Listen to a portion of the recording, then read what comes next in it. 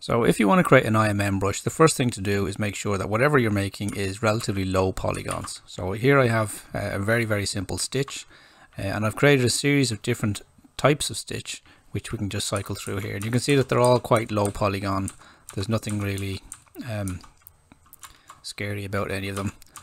Some of them are loops, or these ones are not intended to be used as a curve, but the rest of them will be running along a curve. So the way ZBrush works is with an IMM brush is that if you turn on curve mode in the stroke palette up here, then you can draw a curve out and it will take whatever object you have here and will work from the bottom up. So if you're in a front view when you first capture this brush, and you need to be in a front view when you look at this, this is what I would like the curve to be, but I want this as a seen from the top. If I was to draw this curve out, this is what it would look like, and it will just repeat from the bottom up and then repeat from the bottom up all the way along the curve. So as we go through these different objects, you can see this will tile this way horizontally, this one will tile vertically, and we'll see some of these. This will tile vertically, they'll all tile vertically basically. So these are the different patterns that I'm trying to get. So some of these brushes, when I was creating them, I used an array mesh. So you can see that this is a very strange shape, but the idea is that if you go down to array mesh and you turn on transpose, press W and then Y. So with Y turned on, you've got the gizmo. So now you can just click anywhere in your model and then hold down shift to constrain it to an up down view. And now with 2 on repeat, I can just move this up and see what this would look like when I get to a certain stage. So now this is overlapping nicely. So I can continue to edit this. I can hold down Control and Alt and mask this. But if I try and move this now, you'll see that I'm moving the transposed version, the array mesh. So if we need to go back to editing the original object, I'm going to press Y again to go back to the normal 3D gizmo. And this will allow us to move this and see what effect this would have on the other object. So this is what I did here. I basically took these objects and did this until I found shapes that actually combined nicely. Once that was ready, I turned off array mesh, and then I know that this shape is going to tile along the curve vertically. So as we go through these shapes, you can see some of these are not intended to be used for a curve. This is just an insert brush. This would be used as a normal insert brush. So when you're using this, all you need to do is turn curve mode off, and that will just make this a single insert. As we go through, there are various types. These are just buttonholes, and you'll see that these are all low res, with the intention that when you're finished, you're actually going to use subdivision. So either use dynamic subdivision by pressing D, or real subdivisions by dividing it here. So as I go through these subtools, and you can do that just by pressing the down arrow and the up arrow. You can press D to see what this would look like and go through. So once you've created them all, the names that you have on them is important. So once you have that, now when you press brush, you can say create and then create an insert multi-mesh brush. You'll see now that the names of these all match up with the names of the objects down here. And we have one object for each one.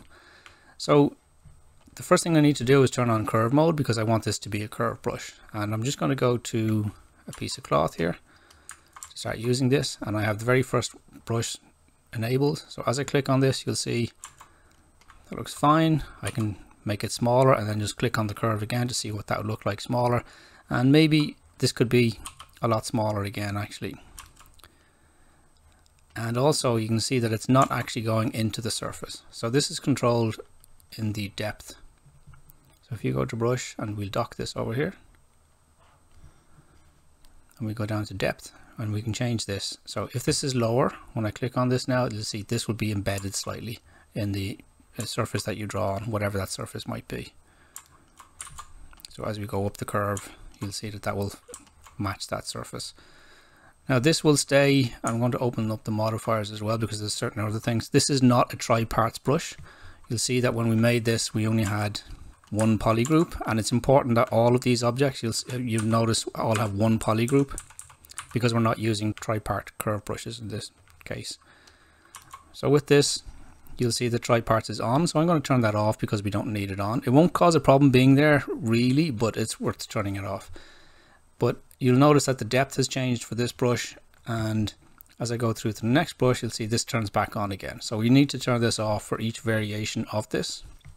that you're going to use, because each of these can have different settings. So for example, on this one, maybe I want the depth to be a little bit different, so I can change this and then click on the curve again to update. Maybe that's a little bit too low, so I'm just going to set this to 5 and click again. That seems better. I can click, draw a new curve, and this is working. Press Shift F to see that. So if I don't like the spacing of that, that's controlled on the stroke. So I'm going to take the stroke menu and also dock this down here. And it has curve mode enabled, which is giving us a value of 1. If I want these to be further spaced out, I can just change this and then click on that again. And sometimes this will happen, it will kind of ruin it for you, so you may have to draw the stroke out again. But you can see that these are much further spaced apart than they were before. So you can determine that yourself by clicking on this, and if this does happen, just undo and maybe draw the stroke out again until you see what you like. So if that's the spacing, the curve mode controls the spacing. And as we go through this, we can set that for all of these. You'll see that this goes vertically, so the stroke will tile this way. And we can set the depth for each of these. We need to set the depth for each of these because it will differ depending on the geometry that we have. So I've already done that for all of these brushes. One thing I would say is that when you get down to these brushes here, I don't want these to be tiled along because these are just buttonholes. So in this instance, with this brush active, I'll just turn curve mode off, and that will allow me to just drag these in, and I can change the depth. Same for this. If you have an individual stitch that you want to put in somewhere, you can do that as well.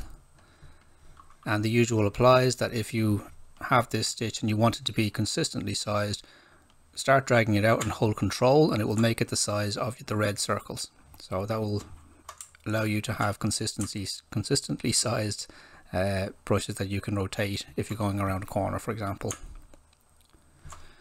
And then when we go back to stroke, we just turn curve mode on to select any other brush and draw that out.